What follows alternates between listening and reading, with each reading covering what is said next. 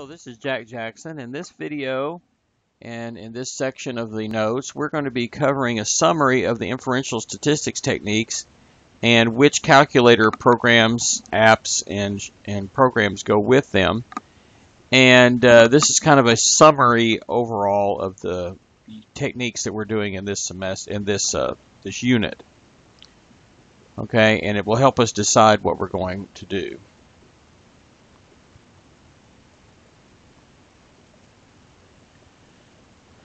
So there are two main parts of inferential statistics that we've been studying. That's a hypothesis test and a confidence interval. Let's talk about hypothesis tests first. Hypothesis tests come in two parts, a one or two sample version. The one sample version, what we're doing is testing a sample statistic, such as sample mean, sample proportion, or sample standard deviation, X bar, P hat, or S, against a hypothesized known corresponding population parameter, mu, P naught, or sigma, that is the population mean, proportion, or standard deviation. The two sample version, what we do is we test two sample statistics from independent samples against each other. So we're comparing, say, an X bar 1 to an X bar 2, or a P hat 1 to a P hat 2. Each of these tests has sort of three varieties: a left, right, or two-tailed test. A left-tailed test tests to see if the sample statistic is significantly lower than the hypothesized parameter, or if the first sample statistic is significantly lower than the second sample statistic in the two sample version. Right-tailed tests are sort of just the opposite. That we want to test to see if the sample statistic is significantly higher than the hypothesized parameter, or if the first sample statistic is significantly higher than the second sample statistic. Two-tailed test just to test to see if the sample statistic is significantly higher or lower, just different than. So the two-tailed test tests to see if the sample statistic is significantly different than, either higher or lower than the hypothesized parameter, or if the first sample statistic is significantly different than the second sample statistic. So one of the things that you have to do when you're deciding what to do on a hypothesis test is, decide if it's a one or two sample, decide if it's left, right, or two-tailed. So you're going to be looking for keywords like less than, or show that something is smaller than, or that their claim was inflated. That's going to be a left-tailed test. A right-tailed test is sort of just the opposite of that. You're going to be looking for showing that something is bigger than hypothesized, something is more than. Two-tailed tests look for something about just being different, not necessarily higher or lower, but just different. So you need to look for those key words in the problem, which will be given to you in a little sentence or two, a little paragraph. Remember that if you have a paired data, that it's really not two samples, it's really one sample. And so what you do is you find the difference of the two of the pairs, and then do a one sample techniques with that.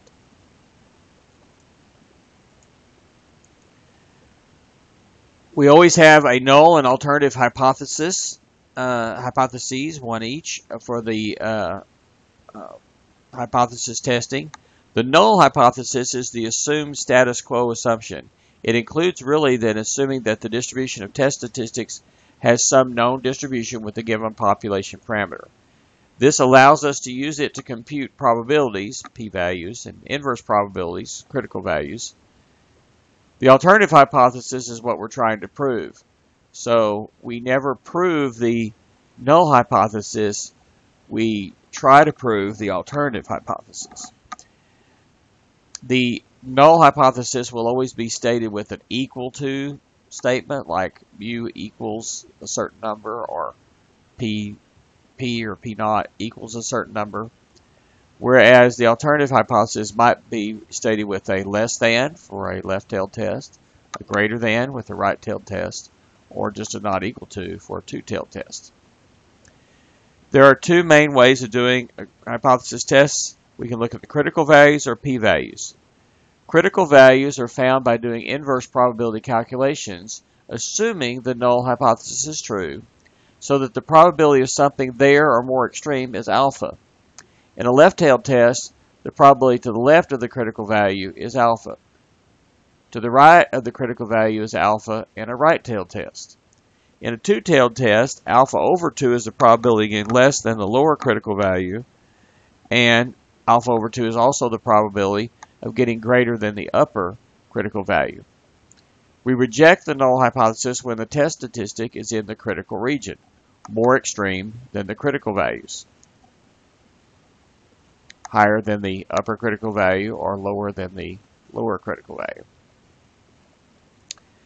A p-value approach, which I actually prefer, is computing a probability.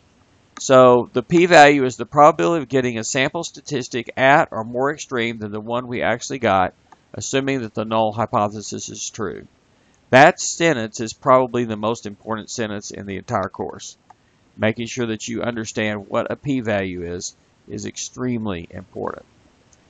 The p-value is the probability of making a type 1 error if we rejected only test statistics at or more extreme than the one we have. Alpha is the maximum probability of type 1 error that we will accept. We reject the null hypothesis when p is less than alpha. If p is greater than or equal to alpha, then we fail to reject. So the p-value approach has the advantage of if you report the p-value, then someone who has a different alpha value doesn't have to do any more computations. All they have to do is to compare that p-value to their choice of alpha. And so that's one of the values of it. Also, the size of the p-value gives you some measure of the level of certainty we are in making our decision.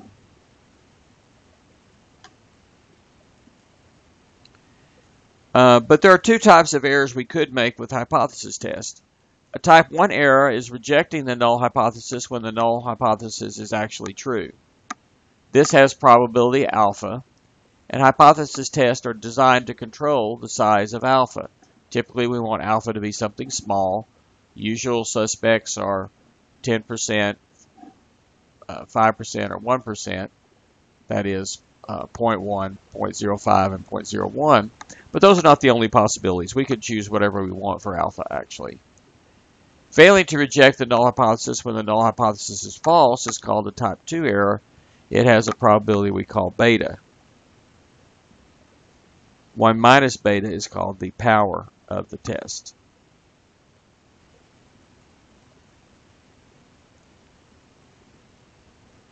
All right, let's talk just a little bit about confidence intervals in general. They also come in a 1 sample and 2 sample version. The 1 sample version produces an interval of values which we hope includes the unknown population parameter.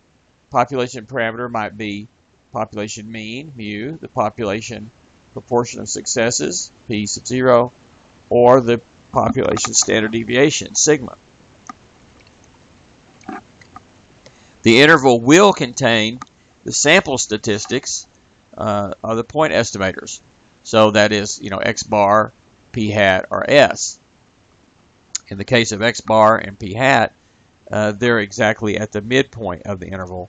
That may not be true for s. A 2 sample confidence interval produces an interval of values which we hope includes the difference in the unknown population parameters from the 2 populations. So for example, 2 sample test or confidence interval for means would be an interval for mu1 minus mu2, which are the 2 population means for the 2 populations that the 2 samples were chosen from. A confidence interval, a confidence level for a confidence interval, sometimes I abbreviate that CL, is 1 minus alpha. That's the probability that the confidence interval includes the target population parameter. Remember that the population parameter is actually fixed unknown value. With different samples of the same size and margin of error, the confidence level is the proportion or percentage of them which will capture the population parameter. It's the intervals that are moving around which will end up all having the same width if we keep the margin of error and the sample size the same. But they will, perhaps not all, include the true population parameter, but they will do that 1 minus alpha of the time. It's very important to try to use confidence intervals and hypothesis tests together to get a stronger description of the situation. Either one of them by themselves may not be quite as strong as putting them together, particularly when we end up rejecting the null hypothesis. So what's the basic process for going through inferential statistics? The first thing we have to do is define and determine what type of test or interval that we need.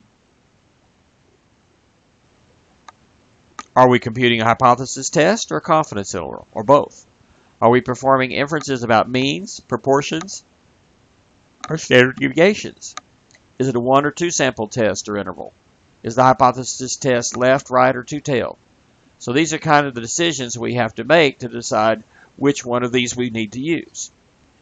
Now, all of these things that we use, actually anywhere in mathematics, if you want to use a theorem or anything, you have to decide and determine and verify that the hypothesis of that theorem is valid.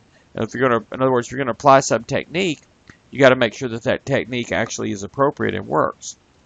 So we have to verify the conditions are met for the chosen statistical hypothesis test or confidence interval. All the conditions must be verified before we perform the inference. For example, some of these require that the distribution of individuals is normal.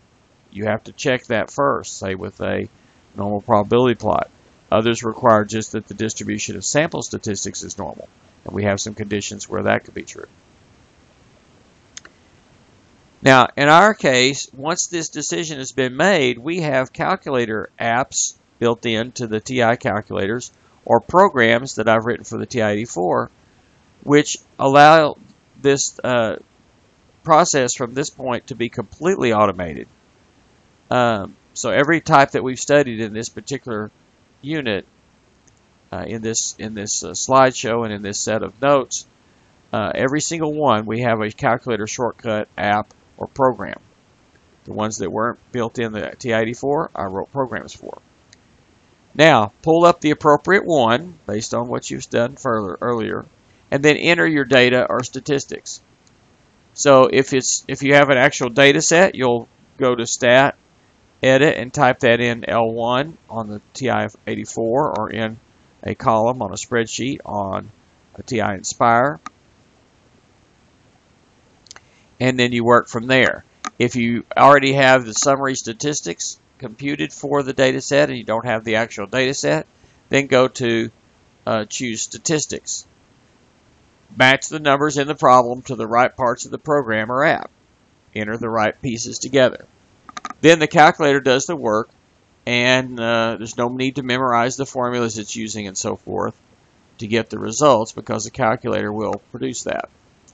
Then what you have to do is know how to interpret the results. See what the calculator output means.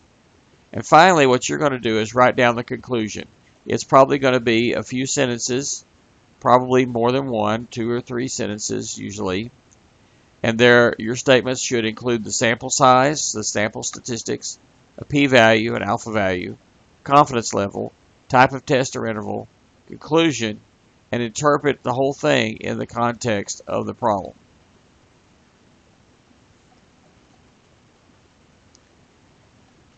Alright, now one of the most important parts here is we're going to now review a decision chart here for deciding which inference we need to do. So if we're doing inferences about means, sample means are approximately normal. If we have that, then we can proceed with the types of inferences that we did in this unit. If that's not true, and it very well could not be true, then we have to use some other type of test, something called a non-parametric test, and there are a few of those out there, like Wilcoxon test or a Mann-Whitney test. And there's some different types of tests out there that you can look at. So if the population standard deviation is known and our sample means are approximately normal, then we're talking about using a standard normal distribution for our probability values and inverse probability values. So this would be a confidence interval. We would be doing a z-interval app on the calculator, the one that's built in. And if it's a one-sample hypothesis test, that's a z-test app. Those are for one sample. If it's paired data, and we're doing a hypothesis test, remember we're going to use the differences, and that would be the z-test app, or the z-interval for a confidence interval. If it's two samples, two independent samples, the hypothesis test and interval are found using the two-sample z-test and the two-sample z-interval apps. Now, it's actually very rare that we really actually know the population standard deviation. So a much more realistic situation and much more useful and more often needed section is where we're using t distributions for our probabilities and inverse probabilities. So this is a population standard deviation unknown when the sample means are approximately normal. Use a confidence interval by the t-interval app on the calculator, and a one-sample hypothesis test is the t-test app. Again, if we have paired data for a hypothesis test, use the differences and just use it as a single sample using a t-test for the hypothesis test and a t-interval for the confidence interval. But a two-sample situation where we're testing means, where the sample means are approximately normal and the standard deviation is unknown for the population, do a two-sample hypothesis test and interval will be the two-sample t-test and the two-sample t-interval apps, which are built in the calculator. Testing means is probably the most common thing, but testing proportions is a close second. Inference is about proportions. If it's a one-sample hypothesis test, the best way to get the actual correct values is to run by program one purport. This is a one proportion inference program. It will do a appropriate p-value. So if the sample size, if the population size is known, it will use hypergeometric distribution and find an actual p-value. If the population size is very large, but it is unknown, then the same program will switch over to the binomial distribution and do the probabilities from that. And it will also give you what the calculator would do for a one proportion z-test, which I do not have listed here because it's really not what you should be using, but it will give you that, which is a normal approximation. For that to be good, both NP and NQ have to be large, greater than 30, let's say. And then it's an approximation. The binomial is a better approximation. The hypergeometric is correct if you have the information to use it. Now, for a confidence interval, if the population and sample sizes are large, we can use the one proportion z-interval. Okay, and so what we're doing there is we're using a normal approximation of a binomial and hypergeometric situation. So my rules are the NP and NQ both need to be greater than 30 to use this. Some statisticians use less stringent criteria there. A two-sample hypothesis test is used if the population and sample sizes are large. We can use a two-proportion z-test app built into the calculator. And a two-sample confidence interval, again, the population and sample sizes both need to be large for this, is a two-proportion z-interval app. So those are, if I give you one in my class, I'll guarantee the population sample size is going to be very large so that these are appropriate for the two proportion z-test, two proportion z-interval. Finally, we can also do some inferences about standard deviations. Those aren't done as often as the inference is about means and proportions, but they still are used. And so if we're trying to test the variability of something, not rather the center or the proportion of successes, we're talking about inferences about standard deviations. So a one sample confidence interval and hypothesis test, if the individuals are normal, is found by using my SD test program. It does both the hypothesis test and the confidence interval. So it will take you through that. So for that standard deviation test program. Notice that this one does require that the individuals are normal, not just the distribution of sample means are normal. So you're almost always going to have to do a normal probability plot before you pull up and run the SD test program. Once you've decided that the normal probability plot tells us that the data is more or less normal. A two-sample hypothesis test, if the individuals are normal, uses an F distribution. There is a built-in app for that. It's called the F-test app. The SD test is using a chi-square distribution. The chi-square app that's built in your calculator is for something else that also uses that same distribution. A two-sample confidence interval, if the individuals are normal. Once we've done a normal probability plot to determine that, then we can run our program, F-interval program. So you see that on these two pages, this one here and the one before here, you have enough information here to decide which calculator program you need to use. Once you do that, it's pretty easy to plug in the numbers, interpret your output. So come back for some review and practice problems using these shortcuts.